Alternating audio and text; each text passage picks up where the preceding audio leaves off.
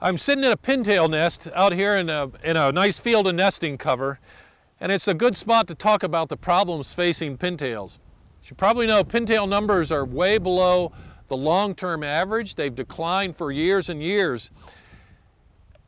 Any duck population that's low, it's probably either a survival issue or a production issue.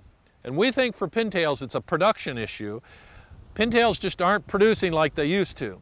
Two problems facing pintails on the prairies. Pintails typically nested in the western Canadian prairies at their highest density, Alberta, Saskatchewan. And one of the problems facing pintail, one serious problem, is wetland drainage. We're still seeing high rates of wetland drainage. It really hasn't slowed down. And unfortunately, the ponds being drained the most are those seasonals and temporaries, shallow water ponds, which are exactly what pintails love. And those are the easiest ones to drain. They simply cut a ditch in that thing in this small wetland and drain it into a larger wetland. And that really is detrimental for pintails, more so than other ducks. The second factor that is lower nest success.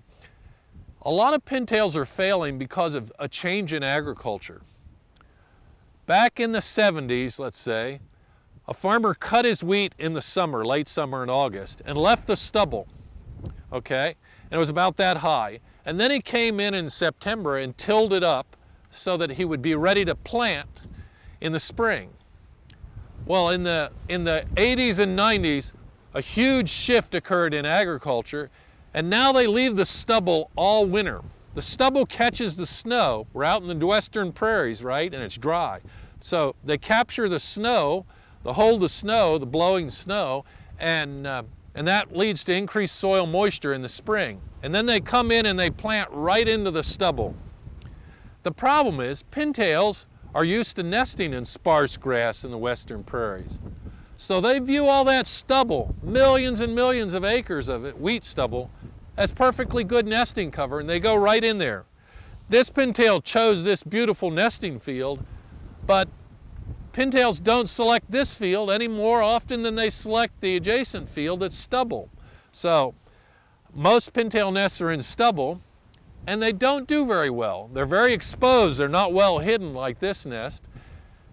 So if the predators don't get them, then this super efficient machine, John Deere, and the planting scrambles the eggs late in incubation. So if they fail once, like this female almost undoubtedly failed once, she only has 7 eggs, right? Early nesting females have 9 or 10. So this is a renest. Some pintails have hatched by this point in June 2 weeks ago. This pintail has really just finished laying. So she's a renest, but many of the females just renest in the stubble and fail again. And then they don't renest much more than once or twice. They're not like mallards, which are the king of renesting. So pintails have declined because of loss of wetlands, but we've had this extended wet period. So it's more about this nesting in stubble and the failure that causes.